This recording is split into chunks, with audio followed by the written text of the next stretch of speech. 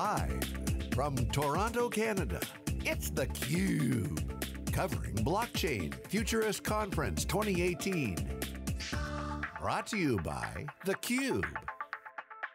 Hello everyone, welcome back to theCUBE live coverage here in Toronto, Canada, Ontario for Untraceable Presents Blockchain Futurist Conference. 2 days we've been here, we're on day 2, amazing event here, great community. I'm John Furrier, your host.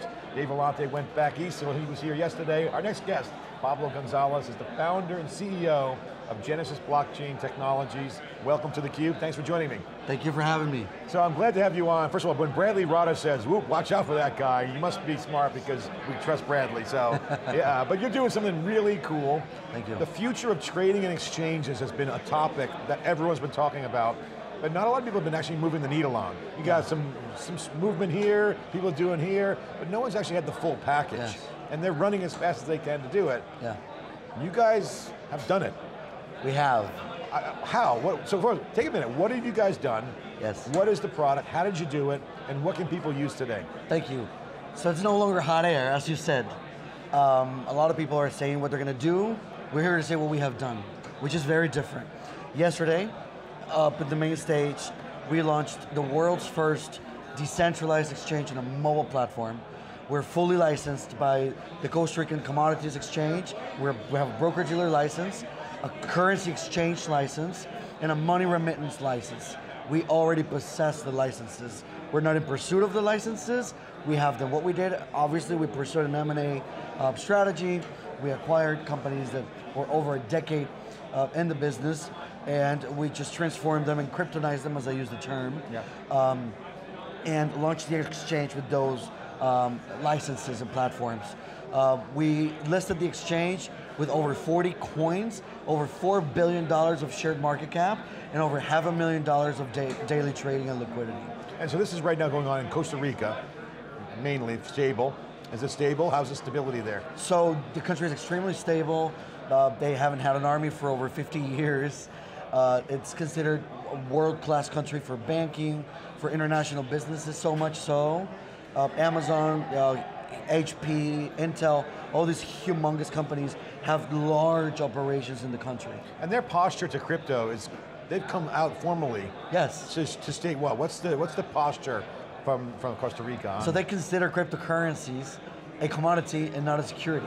And that's why we went on to pursue a commodities exchange license. So that opens up doors for you to do this. Of course, and opens up the doors, think about it. So you can now trade Bitcoin with gold.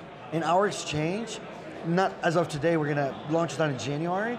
So now you can trade cryptocurrencies with commodities and cryptocurrencies with fiat currencies. So I'm just kind of speculating here in terms of my mind where I'm going with this. Almost imagine the shakeup that's coming. Yes. It's like a blender. I mean, trading gold and Bitcoin, it's just like, who would have thought that was possible a year ago? That's correct. They've been compared.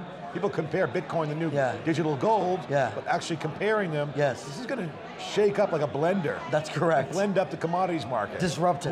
What's your vision? What do you see happening?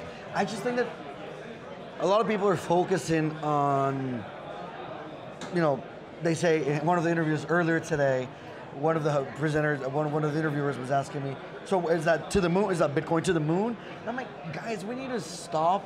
If we want this industry to really grow and develop, stop using those analogies. We need to create a community that's larger. We need mass adoption. And I think that by including the commodities into the equation, you're catering to the traditional investors that are a little bit uncomfortable with cryptocurrencies because they don't know about them, but they know about gold. Yeah. And if all of a sudden now you compare gold with Bitcoin. It brings retail into it. Yes. It brings a real retail market. That's correct. Yeah, I just want to say something. I agree with you 100%. These news outlets out there and other people, they tend to focus on the price of Bitcoin. Yeah. And it's almost like, okay, can we get over that? Yeah, it's got to go up and down. Exactly. If you're in the long game, it should be 20,000. Okay, I can buy that. But let's talk about what people are doing. Yes. Who's building something? Yes. That's the focus. That's so correct. If I ask you now that question, hey, Pablo, what have you built and what are you going to continue to build? If this is a foundational product, what are you guys going to do on top of it? What's the build plan? Thank you. So yesterday we launched the decentralized exchange with 40 coins. We're going to add probably between now and December another 110 different tokens. We're doing ERC20 for now. And in January, we're launching the centralized exchange. So that's where we're going to add the fiat currencies and the commodities. And what date again? End of January. Okay, got it. We're going to make an announcement in November, one of the conferences in Malta. Got it, okay. And so that, we're reserving the date and everything else for that. But in May of next year, we're launching over-the-counter trading desk with full KYC, AML, counterterrorism, finance, and all of the world-class policies. And by this time next year, we're going to be launching our institutional platform. So we want to be a one-stop shop via the currency exchange that we own. We already have the ability from the Central Bank of Costa Rica, which is amazing, to issue Visa cards. So now our users, besides trading, they can take their crypto with them from their mobile phone, convert it to fiat, and pay, for gasoline. Buy. So I'm an entrepreneur. I got my own CUBE coin coming out, CUBE token, security token, or utility. So what's in it for me? If I asked you, Pablo, what's in it for me? What do I get out of it as a business? What do I, are people going to start trading my coins? Am I instantly going to have it over the counter? So as a business, what do I have to worry about? What's the benefits? What matters to me? What's the impact? So if you were to be a coin to list in our exchange, you mean? Well, first of all, we all know exchanges now, to list on them, they're charging you some of them, I'm not going to say the name. They're charging a lot of money. 400 BTC and crazy amounts like this. We are going to charge. It's a business at the end of the day. Yeah. But what we're looking for with the coins that we're going to list is partnerships and seeing in what ways we can do more and more entrepreneurial projects to change the landscape of the industry together as an exchange and a coin, because potentially what a coin is a company. Yeah.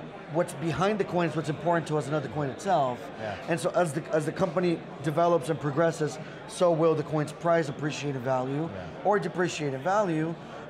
And so, yes, besides facilitating trading fees and lowering that, uplisting and so forth, what we're bringing to the table wants to be much more dynamic. You got to balance, business that you got to do with infrastructure build out. Right. It's like the old telecom days. You got to build some cell towers before you roll out mobile. You got to build this entire retail, global fabric. Yes.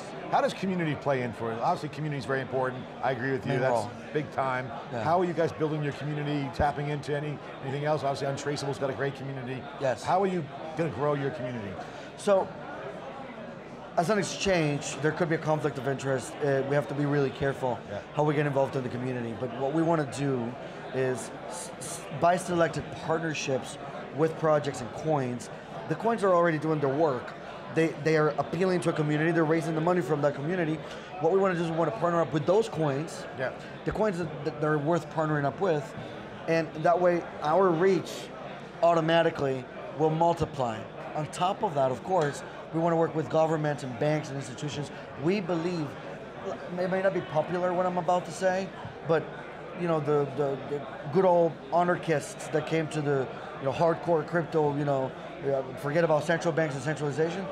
I don't think that that's ever going to happen.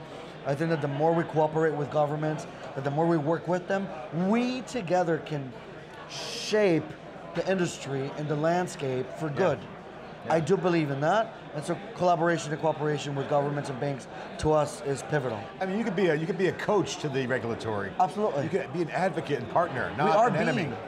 In Costa Rica. So before they considered and they took a position on whether it was a commodity or not, they approached us and we were teaching them. So much so that a congressman that was going to be at the conference, he couldn't make it. He's the founder of the libertarian movement in Costa Rica. He created a think tank of crypto because of us that now has Latin American reach. Think about it, there are 1.3 billion people in Latin America. They all have mobile phones. Exactly, that can now learn about crypto, and so we're going to capitalize. It's a real democratization. What you do is changing society. If you continue to get this right, this is really key. Congratulations. Thank you. I want to ask you a personal question. First of all, love the hat. You look great. Thank you. How did you get here? Were you scratching an itch that was around this? Was it, how did you get to the point where you said, hey, I'm going to go out and build the first exchange, I'm going to roll up the companies, wire them together, cryptotize them, and go nuts and build an exchange? I mean, how do you get here? What's the story? Thank you. Well, it's a story. I began entrepreneurial projects over 10 years ago, been in the private sector, Because Costa Rica is a services company, we put together a call center, took it from like 4 people to 4,000 people in 4 years.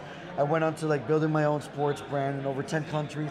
But then, about 2 years ago, a few companies from Canada, they called me, from here, they called me to help them go public in the Canadian Securities Exchange. I took 2 companies public last year, and after that, you know, I was saying to myself and the crew, guys, what do we do next? How can we really disrupt the industry? And one of the things we were talking about was, man, we're in a decentralized community that brags about decentralization, trading at centralized exchanges. Yeah. How ironic is that? Yeah, it's got to change. So we said, you know what? Let's be the pioneers.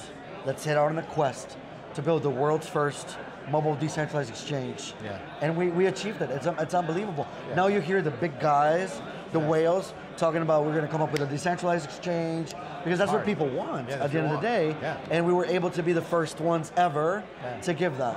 And then just stability is critical. I mean, I was just at a bank starting up a new account for a new startup that we're doing, and then they're like, "Is this a blockchain company?" I'm like, "No, God, exactly. No, God, no. We're a media business." Yeah, those are bad guys. So you can't even open a bank account in some places. This is really got to get fixed. Yes. And I got to get liquid. I got to get fiat currency out. I got to move things around. The retail market, whether it's trading, investing, it's got to be converted over to the new world. Yes. I mean, it's almost like a full changeover. That's correct. Obviously, I think that it'll be a transition process. It'll take some time. There are some banks that are already getting more involved into the process. What's interesting in our case is we even got the central bank, the Costa Rican Central Bank, to be our bank. Think about it. We're not banking with any private bank or a public bank, but the Costa Rican Central Bank. And I think that more and more banks will follow suit as they see good use cases. The ICO craze of last year, I don't think that it did any good to the greater good of the community. If anything, it brought a lot of prejudice. It's a black eye. There'll be a hangover on that, but that's like the dot-com bubble. All those things in the dot-com bubble actually happened. So I think you're going to just see that get digested out of the system. Inevitable. And a focus on quality. That's what's happening now. Inevitable. Pablo, thanks for coming on. Pablo Gonzalez, who is the founder and CEO of Genesis Blockchain Technology, first ever exchange, bringing all new magic to the marketplace. It's theCUBE, bringing you the content magic here in Toronto, Canada. I'll be right back with more. Stay with us. Live coverage after this short break.